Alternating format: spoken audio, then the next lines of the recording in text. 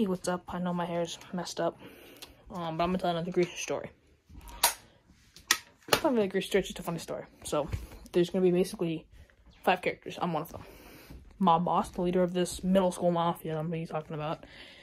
In real life, I'm not gonna say his real name, but it starts with an L. This guy. Mob boss's friends, who I'm friends with, name starts with an A. Idiot, who he'll know who he is.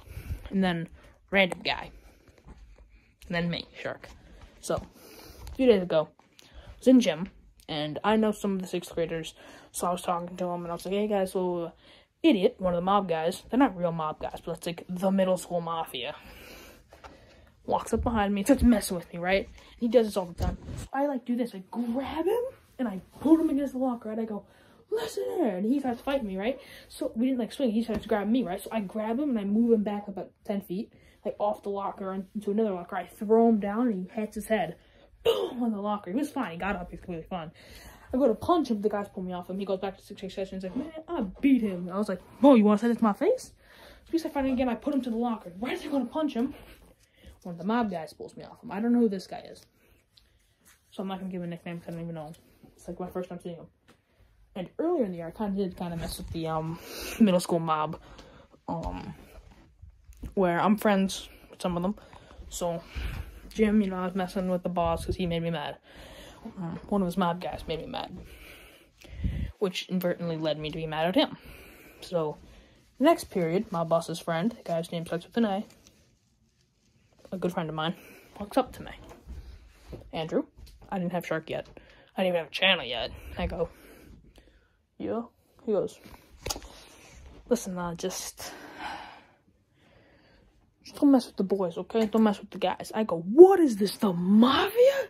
He goes, he starts laughing. He goes, yeah. He said jokingly, but I'm going to call it the middle school Mafia. And my friend goes, you P-word off the Mafia? I go, I guess I did. So it was pretty funny. But now, I almost said his real name. Idiot. Started messing with me a couple times before, and I've done the same thing. He always says he won, he never does. So,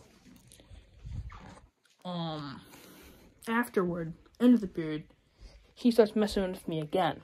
Same thing happens, put him in his locker, right? I walk out, a guy goes up to me, he goes, hey, don't mess with blank. I'll call him idiot. He goes, don't mess with idiot. It's not his actual name. No one calls him except me. So anyways, he says, don't mess with idiot. And I go, I made the mob mad.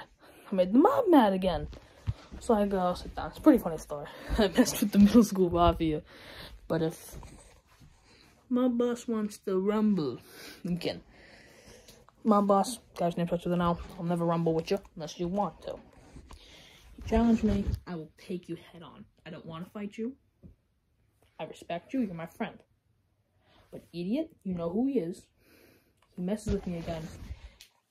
I'm just gonna say, one of these days you're not gonna be there to stop me and to protect him. Ended with a few bruises, a few cuts, black eye. It's not a threat, I'm just saying, Luke, I respect you, I don't respect who you hang out with. Anyways, that's it. Oh, another announcement. I met a cowboy kid in my school. That's about it. His name's Puss in Boots. He's an 8th grader. He got that nickname because of his cowboy boots he wears. I don't have mine on right now. So, that's the video. If there's greases in your area, you better show up there, and if you don't see nothing but a square, Shark out.